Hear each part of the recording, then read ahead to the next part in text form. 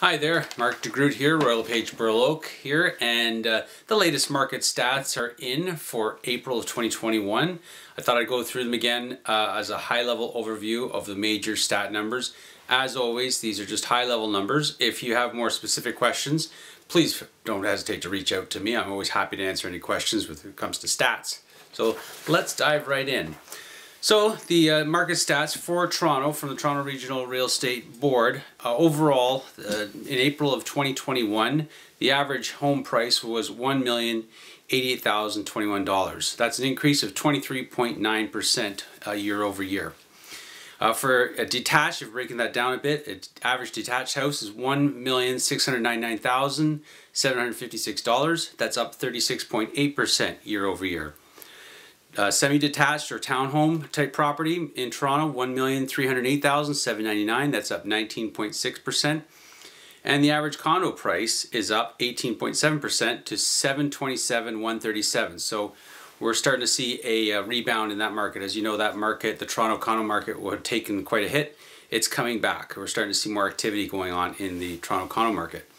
Moving down the QW to Burlington, overall the average price in Burlington was $1,058,992. That's up 31.1% over April of last year.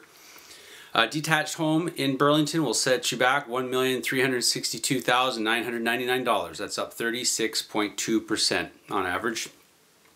Attached townhome type property or semi, average price $820,036. That's up 23.3%. And a condo apartment type property in Burlington is now average price $602,506. That's up 25.7%. In Burlington, days on market right now is 12.3 on average. That's up 42% over last year's 21.3 days on market. So we're still in a seller's market. However, we are starting to see things cool off a little bit, and I'll get into that in just a sec. In Hamilton, overall, the average price was $786,737. That's up 41.6% over last year. A detached home in Hamilton, on average, will cost you $857,201. That's up 42.8%.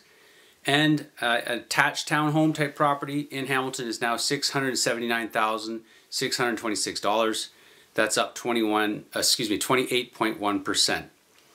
In Hamilton, we saw this year in April 1,729 new listings versus 566 new listings. That's up 205% new listings coming out. So we're starting to see more activity. As you know, the pandemic really made people hesitant to sell, but that only lasted so long.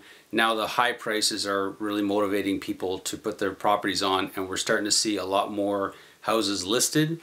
And the activity is slowing down slightly. So I'll talk to you a bit about that. In Burlington, for example, we had in April 1,438 showings. This is through Broker Bay, which is one of the online booking systems we use.